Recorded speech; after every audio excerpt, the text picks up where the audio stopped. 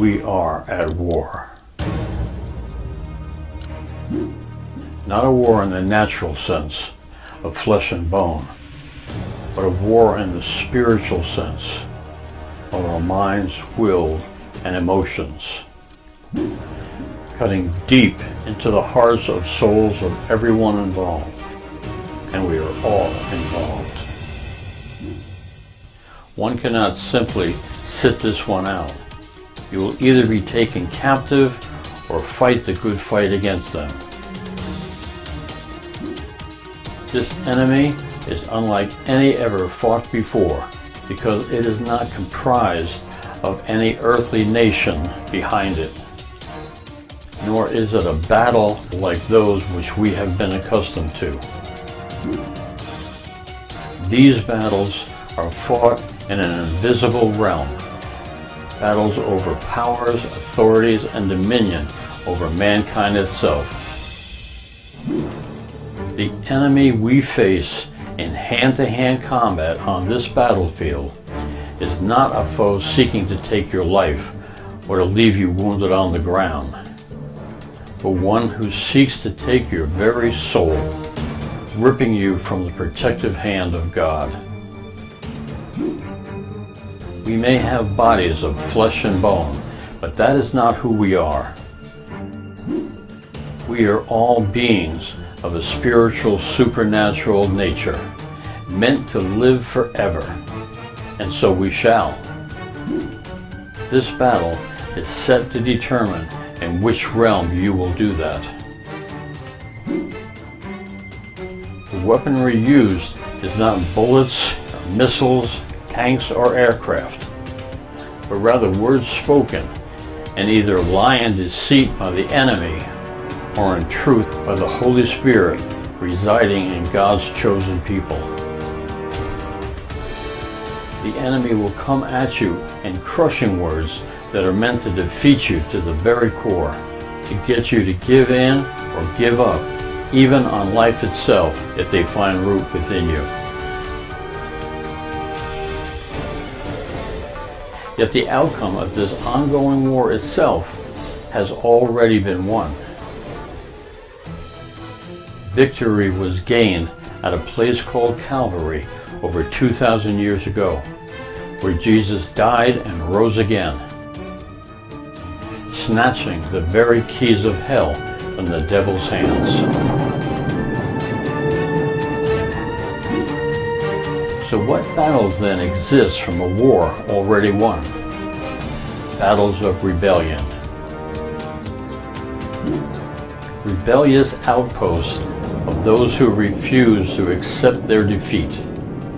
The soldiers and warriors of God continue to clean up those rebellious outcasts. Those who would try to remain in power over unfortunate souls. They only temporarily succeed to those who believe in their lies. Yes, we are at war. A war set before us to bind the enemy and cast them out. As ambassadors of Christ, we openly declare the decree set forth from our King and enforce that decree set in place to the letter. We shall continue to do so until our King returns, claiming the land which is rightfully his and setting his banner over it.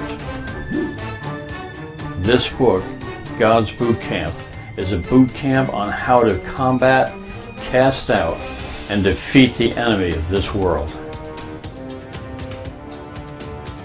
We, by the grace of God, have been given all power and authority over this enemy. Yet unfortunately, many do not know the power they hold, nor how to use it to defeat the enemy at hand. This book, God's Boot Camp, will show you how to do just that.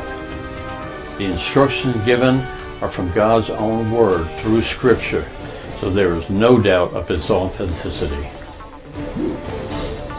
We are all at the heart of this ongoing conflict, whether we choose to believe it or not. The pillaging, rapes, and destruction is all around us. It escalates almost daily, but it does not need to be so. Adorn the armor God has provided you with to quench the devil's fiery darts. Learn how to combat this demonic onslaught across the land and set the captives free. Know the weapons God has given you for this violent conflict. Know who you are in Him, that you are a victor and not a victim. Help and defend those loved ones who are weaker than yourself. Release those held captive in the enemy's POW camps so they can rise to their callings once again. For the battle rages on, taking needless lives daily. Don't let the last shots of this conflict take you down, not when we are so close to the return of our King.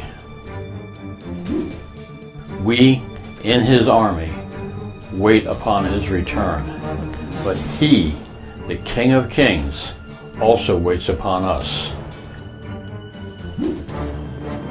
For when the last soul has been won for Christ, then the trumpets will sound, and our victorious King shall return.